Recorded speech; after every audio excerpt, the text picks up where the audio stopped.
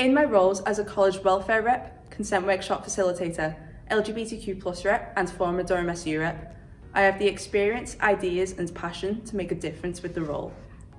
My main priorities include positive consent culture, student housing, imposter syndrome, EDI training, nights out and looking beyond COVID.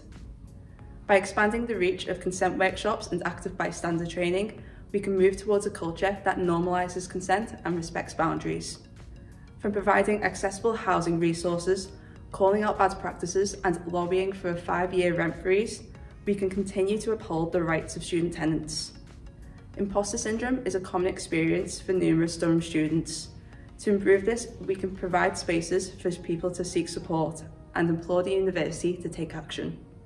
By continuing to combat spiking, bringing in good night out training, and creating an app to help students get home safe, students can feel safer in bars, pubs and clubs.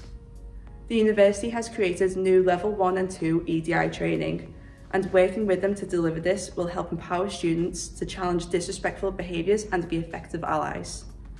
I would push for remote counselling to remain in place after COVID and consult associations, welfare teams and the wider student population on accessing student groups after the pandemic. You can read my full manifesto on the SU website and follow the campaign on Instagram and Facebook. Vote Laura for Welfare and Liberation Officer.